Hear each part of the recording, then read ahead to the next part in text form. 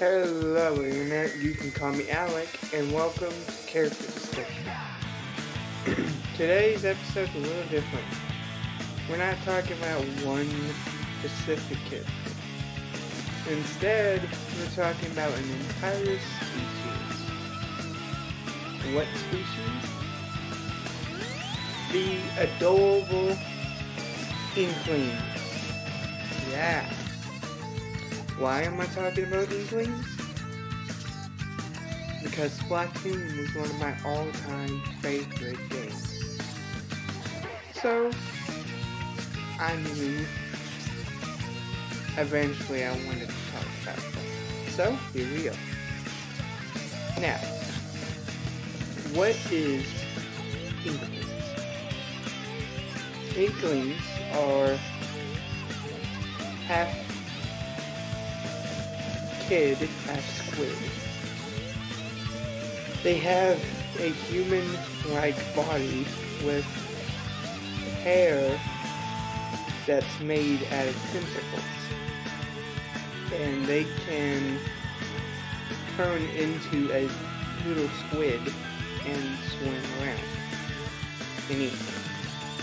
They all have a specific color of hair, and that specific color chooses their color's ink. And they usually have this 4-on-4 competition called a turf war, where the object of the game is to cover the area in as much of your team's ink as possible. Sometimes they have a big contest known as Splatfest, which has a random theme and teams. There are typically Inklings don't have a name because most Inklings are just a character you make or characters that players online make. But there is a few actual official canon characters that will appear throughout the series, such as Kaylee, I don't know how to pronounce her name, and Marie, the Squid Sisters, and Pearl and Marina, who are Octolings, which they will get their own video later.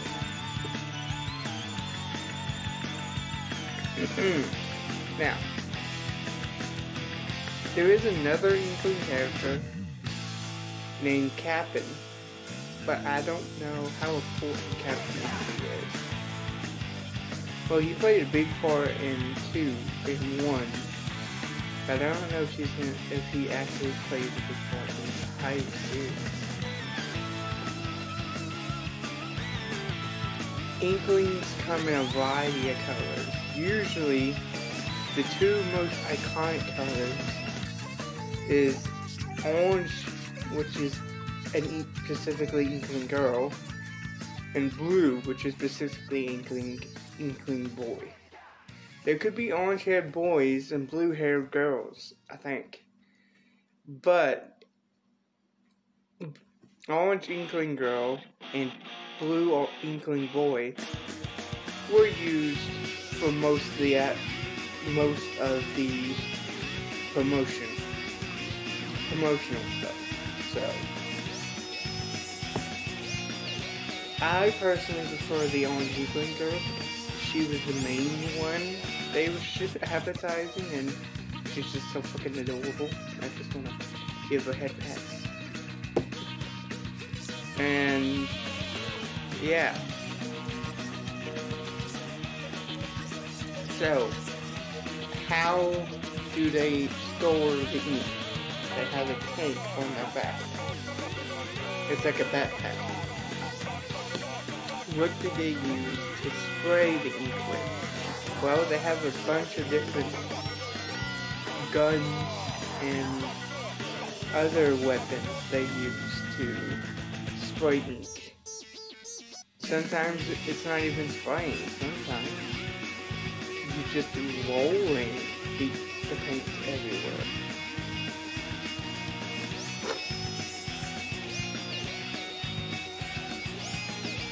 Does the game have any story? Yes, there is a one-player offline story mode.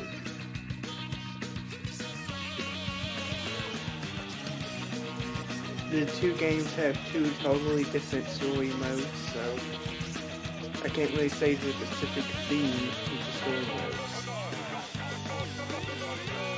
Is there any other offline things? No. It's mostly an online game. I mean, maybe you could do some local 2v2s and stuff like that, but other than that, it's mostly online. If you want the meat and the potatoes of the game, you gotta be online. Do you pick your color? Yes, pretty sure you get to pick your color. It changes in story mode. If you die, when you respawn, you'll have a different color. And in the turf war, your color will change to be whatever team's main color. But when you're just in the lobby or doing 2v2, you do get to use your own special color from the list of colors you get to pick. So, have they appeared in anything other than Splatoon? Yes, they appear in Super Smash Bros. Ultimate as a playable character, and in Mario Kart 8 Deluxe as a playable character. Yes.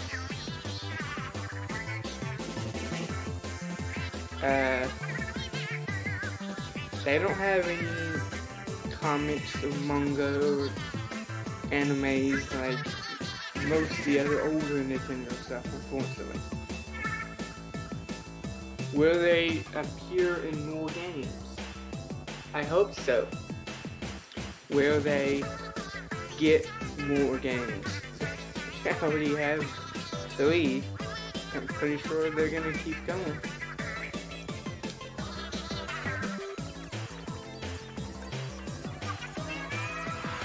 What is their purpose in life?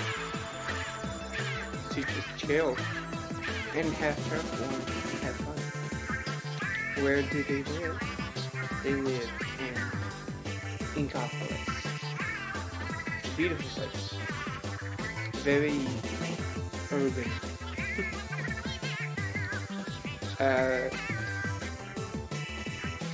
What is the backstory? Well, the backstory is pretty fucking dark, so prepare yourself. This is happening thousands of years in the future. Humanity has been wiped out by a giant flood. So most humans are dead. The ones who survive, over time,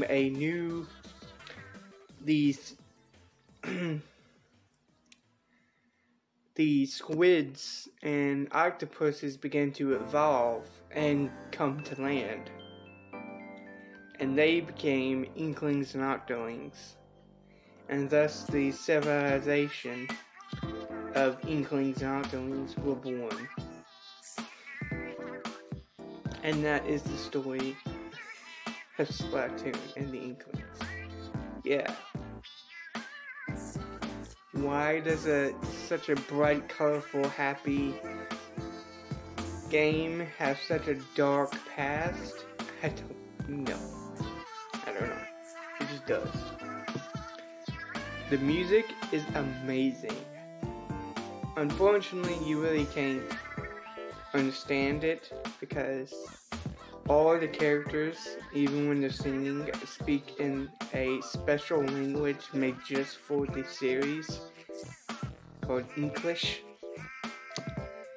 So there's no way of knowing what anyone is actually saying unless However, most of the time, when an important character is speaking, there will be a text box with what they are saying in the text box.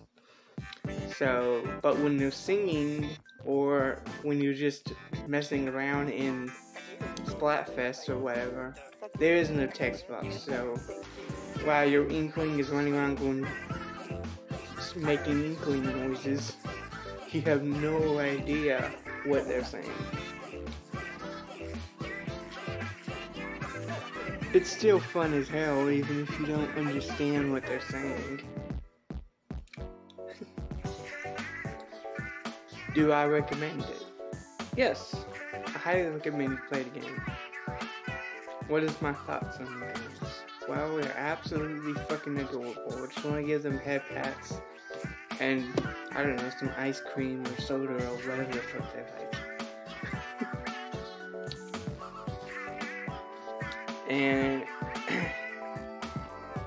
And that would be all for today's episode. Just a little bit shorter than normal, but sorry. Thank you all for watching. Make sure to have a wonderful day and like and subscribe.